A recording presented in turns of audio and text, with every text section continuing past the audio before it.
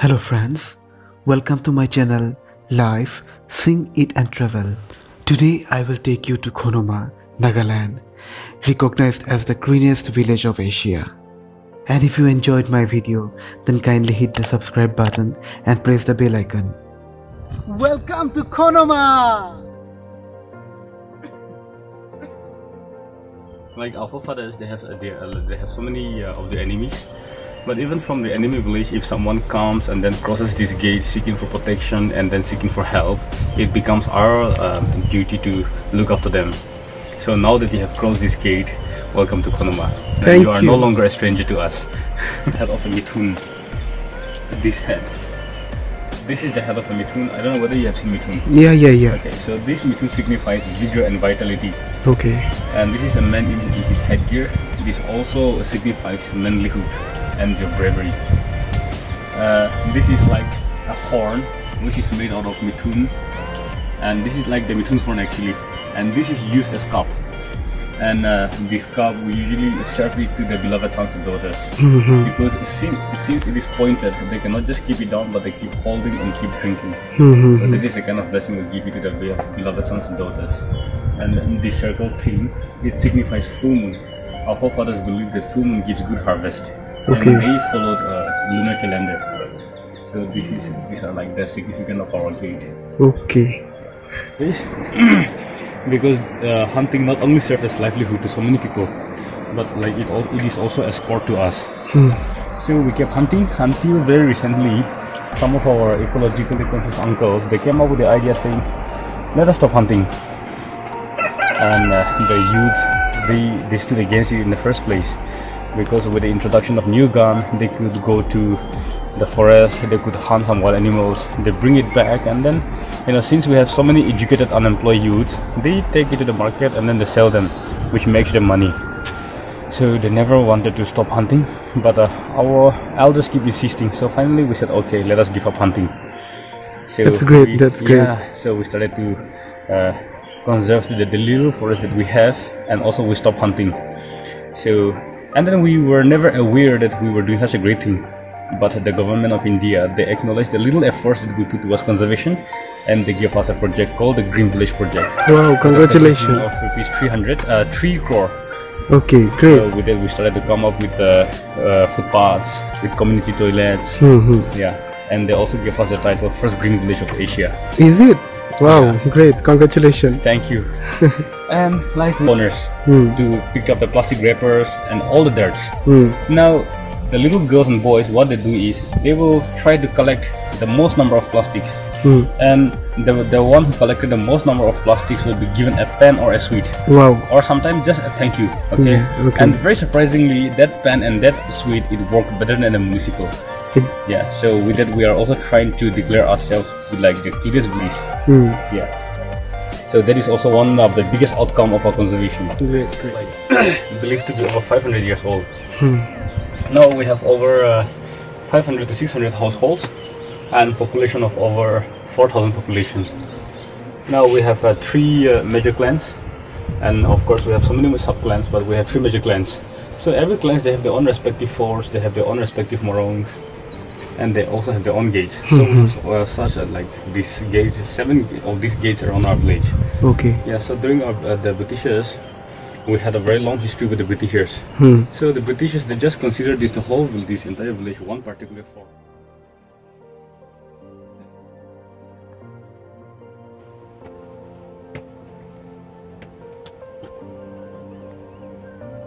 Yeah. So we practice 2 systems of cultivation. The first is jum cultivation, which is also like the shifting cultivation. We also call it slash and burn cultivation. Now the kind of cultivation that we practice here at a foothill is terrace cultivation. So even in this terrace cultivation, we of course practice both mixed cropping and also crop rotation, which is just once a year. But in the absence of paddy, after the harvest is over, we grow maize, we grow almost everything that we need in the kitchen, like chili, mustard, tomato, potato, almost everything. And one of the good things that we practice here is it's not exactly barter system also, but we call like it will be more or less sharing. So you will not even find big markets here. the little thing that I find in my garden, I wanted to share it with my neighbor, so I share it with them. Wow, And great. the little thing they get in the garden, they also share it with me. So everything that we do here is very community oriented. Great, great. Yeah. And Generally, if I ask you about what are the difference between Jhum cultivation and this kind of cultivation, and what are the differences? the differences will be like we don't have this water irrigation system in Jhum cultivation. Okay. Yeah. The main You have thing water connection here, here. we have a water connection here. We call it what do we call this?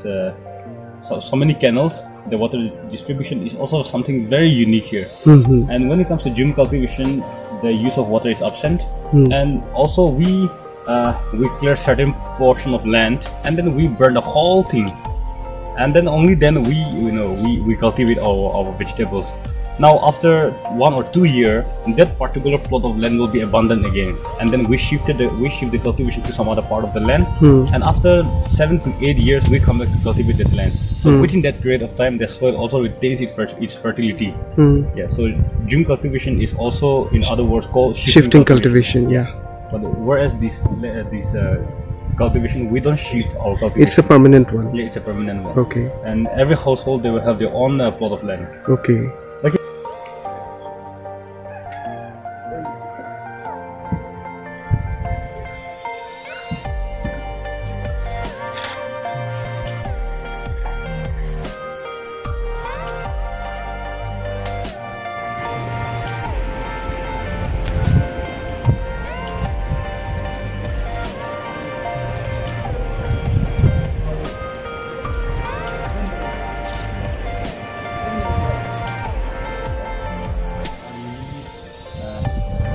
Centers where the village, where the elders and then the youth of each clan, they come and then they plan out war strategies.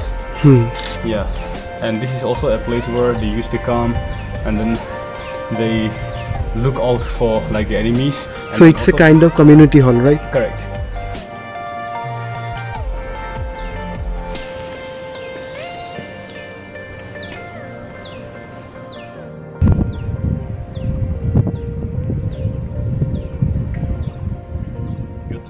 Okay. Khonoma, Me means the people. the people. Okay.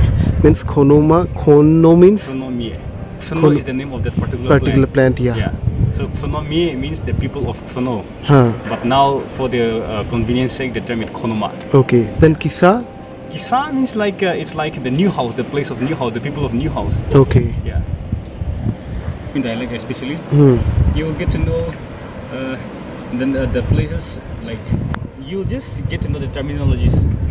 Yeah, just by hearing the name, you'll get its origin, the concept. Yeah. Jhum cultivation. Yeah, that is Jhum cultivation.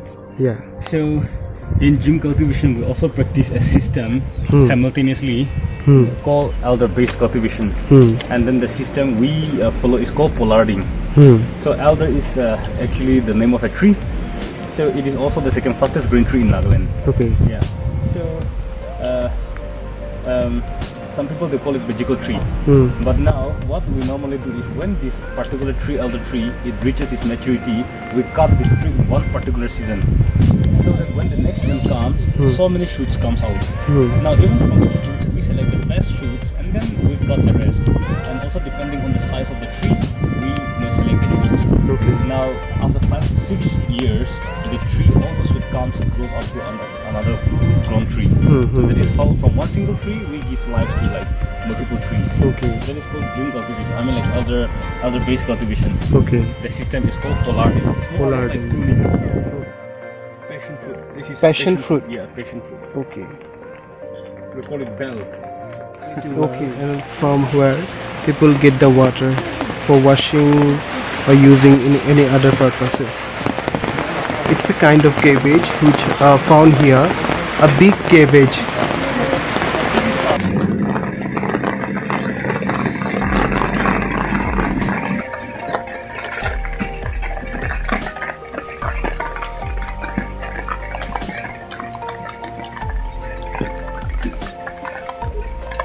This one is a small kitchen garden. You can see chilies, you can see cherry tomatoes, You can see grapes. And this is the Olympic ground. Our training ground.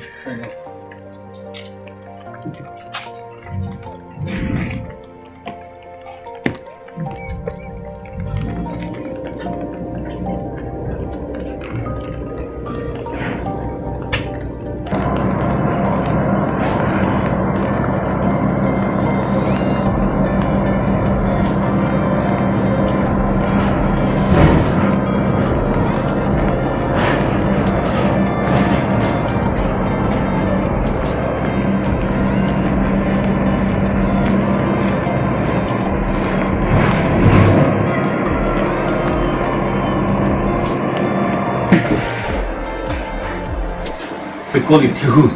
Tehu. Yeah, which is like the morong. So during our forefathers' days, there was no school. Education was absent. So what the kids to do is they come to this morong when they are already in the position to run around with their friends, and then they come, they be a part of, they become a part of this morong, and this is where they learn their first lesson without any textbooks and without any homework. Okay. Yeah, so this is where we learn the social values. This is a kind of village school. Yeah. So even me till date, I have a great respect for this morong because I learned my lesson from this morong without any textbook and without any homework. So if you were noticing, while going around this village, if I come across any elders, I greet them, before they could greet me. That is one lesson I learned from my elders. Okay. So they say, always be the first person to greet your elders before they greet you. That is one. The second virtue I call it, which I learned from this morong, is never show wrong direction to strangers. So that is another lesson I learned from this morong. So this morong served as the medium, to impart the knowledge and also the social values that we have to do, the do's and don'ts of the society. So this is one such place. This is made up of elephant skin. Okay. Yeah. So they fall under into the spear, running in the forest.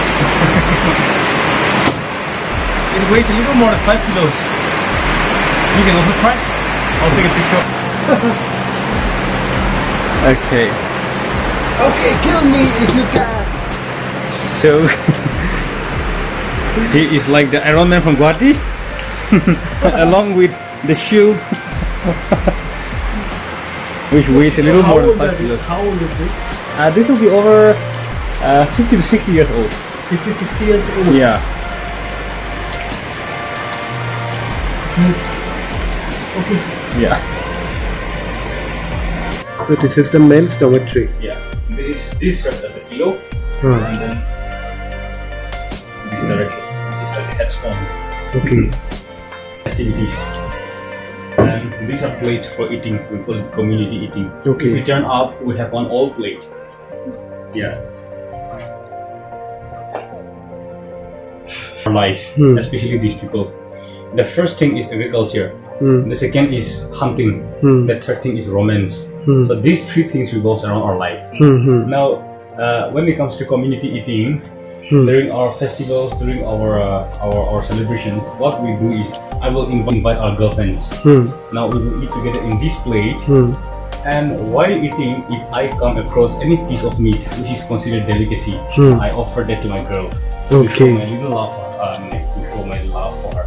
So this is all about the So this is for carrying grains, rice, and then we also have for carrying firewood. We have garlic here for the next season. The seeds, these are garlics, and we also have a place for pounding grains before rice meal was introduced. And this is for husking the grains, separating the grain from the husk. So these are some of the activities of the women folks. They also serve as guardian to so many other tribes from different states. So this, especially the people of Semoma, there is one particular clan from Khonoma. So they had this traditional friendship with another tribe from Manipur. So during one of the while reaffirming their friendship, they were presented this drum. Can you beat it slowly? Okay, thank you. If you go down there, you'll be able to see only this road again. But from this road you can see both. Like this point serves as the receiving point. that is wildfire. Oh my god. How clouds are going like that. Yeah. So they go up and then once they get heavy they come down again. This is the center of the village.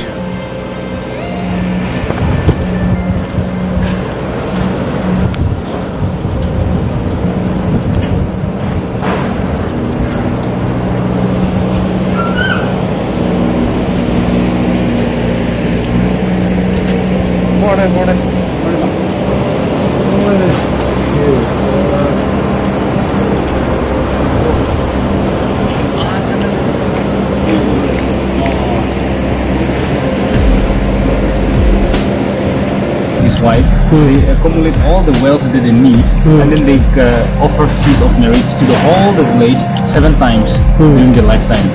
So the village they give this in their memory. So this is like a memorial with status. So like of all the 7 festivals, we have one particular festival called Kilipi.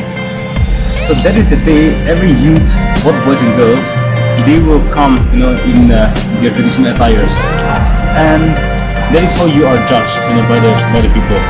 So if you come, like you will have to come in line with all their mates, and then you will come and then you will walk around this circle to pay respect and tribute to this man.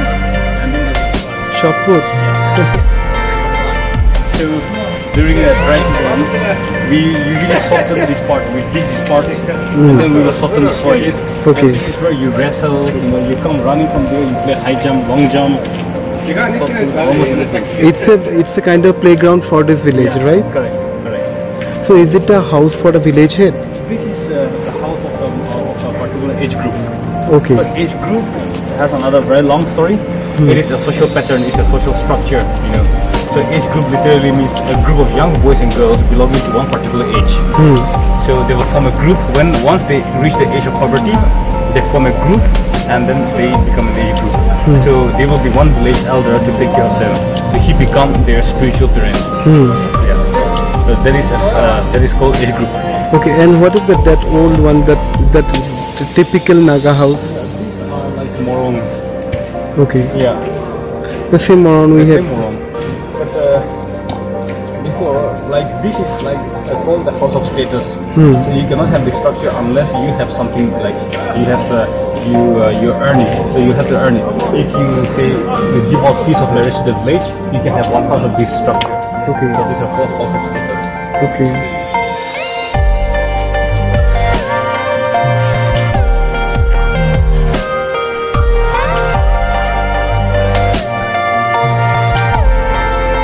How old is this gun?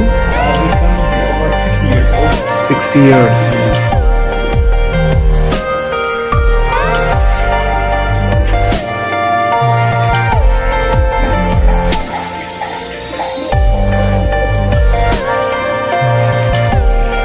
Let's enter to the Morong.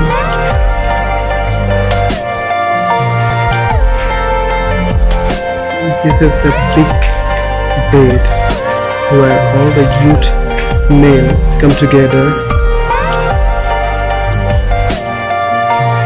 for yeah. These are shoes which are made of bear skin. These are the shells that are made up of bear skin.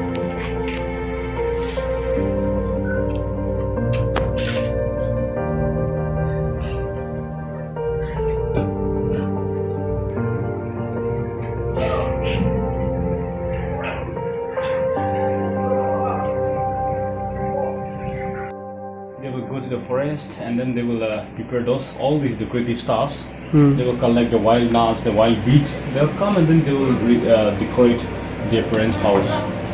Now, this year on the same day they will remove all these, and then they will this will be replaced with new ones.